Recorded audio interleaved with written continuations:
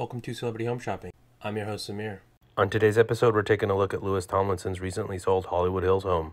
Let's take a look inside. Here's what we love about this house.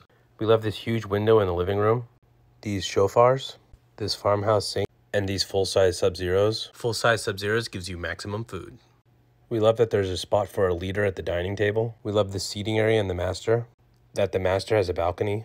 This is a perfect spot to have a $4 iced coffee in the morning. We love that the master bath has a separate room for number 1 and number 2ing, and that the plumbing under these sinks are hidden. As you'll see, this home is all about the backyard. We love red Spanish tile roofs. It's the best kind of roof you could have. We love that there are multiple balconies, the view, the infinity pool, that there's only one gutter and it's practically hidden. Here I am. We love date palm trees. Date palm trees and red Spanish tile roofs go hand in hand.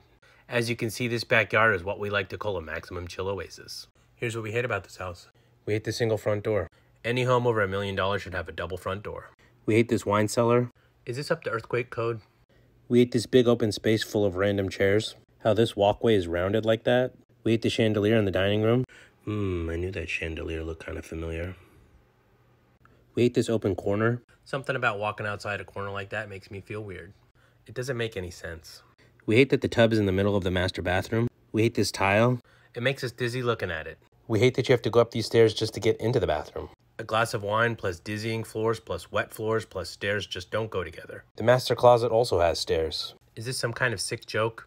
We hate the kitchen backsplash, the hood, that the sink and the stove is only 1 BMS. Finally, we hate how long this countertop is. It'll take a half bottle of Windex just to clean